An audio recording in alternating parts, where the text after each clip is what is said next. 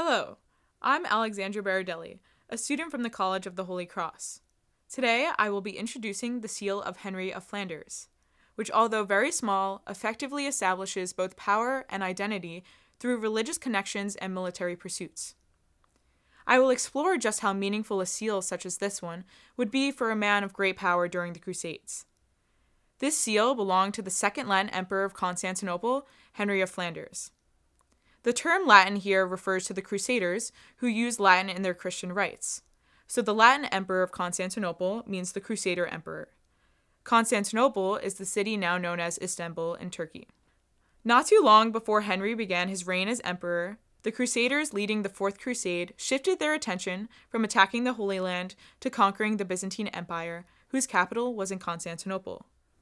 Leading up to this conquest, the Byzantine Empire was already suffering in many problems, primarily the lack of control among their territories. The leaders of the Fourth Crusade, one of whom was Count Baldwin of Flanders, the future Latin emperor and older brother of Henry, established the Pact of March 1204 in an attempt to create some unified political state. The Crusader attacks on Constantinople were passionate and fervent, and in April 1204, the Byzantine Greeks ruling in Constantinople were expelled by the Crusaders. The Crusaders founded the new Latin Empire and named Baldwin of Flanders as their first emperor. Even though this was a massive feat, the empire would only last until its fall less than a century later in 1261.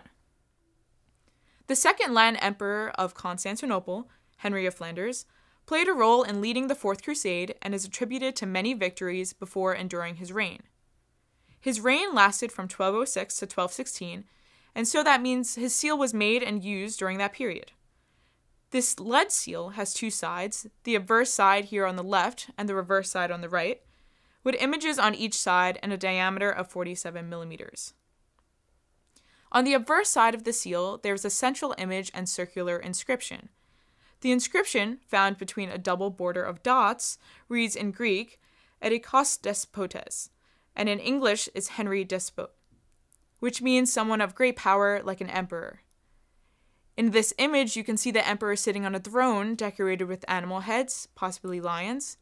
He wears a crown and imperial garments. In his right hand, he holds a scepter with a cross on top of it. In his left hand, he holds a globus cruciger, also known as the orb and cross, which is a symbol of religious authority.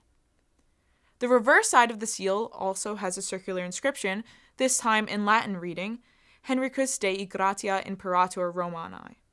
In English, this is Henry by the grace of God, Emperor of the Roman realm.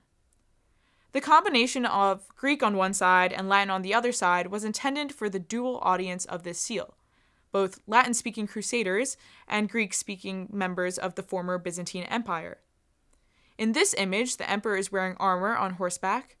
In his right hand, he holds a sword, and in his left hand, a shield. He looks chivalric and successful as he is in motion on horseback, fighting for his empire. This seal takes on particular importance in the context of the Crusades. First, the religious connections promote a sense of divine authority for the emperor, as evident in the image on the obverse side as well as the inscription on the reverse side. Throughout the previous Byzantine Empire and newly founded Latin Empire, the emperor was the ultimate authority in the eyes of God. Seals such as this one would authenticate imperial documents, but also function as divine legitimization. This seal connects visually to one of the Chertsey tiles, the one showing Richard the Lionheart with surrounding text. Richard's tile roundel is very similar to the reverse side of the seal.